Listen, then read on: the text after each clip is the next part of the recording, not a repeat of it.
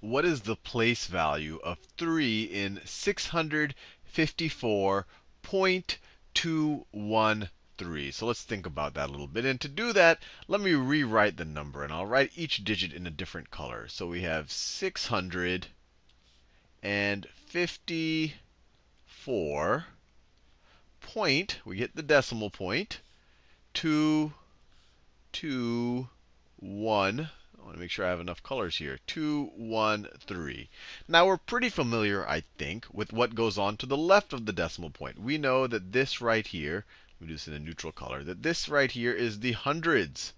This is the hundreds place. Or we could view that as 10 to the second.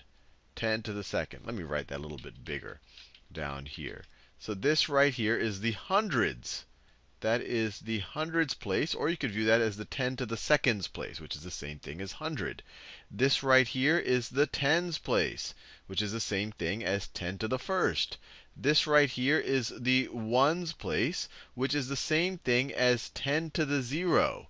Then if you go to the right of the decimal point, one place to the right of the decimal point, this represents tenths. This represents tenths. Or we could view it as, I could write it like this. This represents tenths, or 10 to the negative 1. Then if we go to this magenta, if we go two places to the right, this represents hundredths. This represents hundredths, or 10 to the negative 2. And then finally, this 3, this represents thousandths. This represents thousandths, or 10 to the negative 3. Now, just to answer the question, what is the place value of 3 in 654.213? The place value is thousandths. The place value is thousandths. And that would essentially answer their question. But to make sure that we really understand what this means, I'm going to rewrite this number. We can rewrite this number as 600, right? We have 6 hundreds plus 5 tens, or you could say plus 50 plus 4 ones.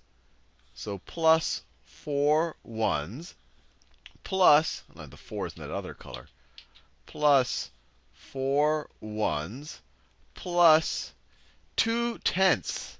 So plus 2 tenths plus 1 hundredths plus 1 hundredths plus 3 thousandths plus 3 over 1, 2, 3 thousandths. Or we could write this, just to really make sure we understand what we're talking about when we mean place value.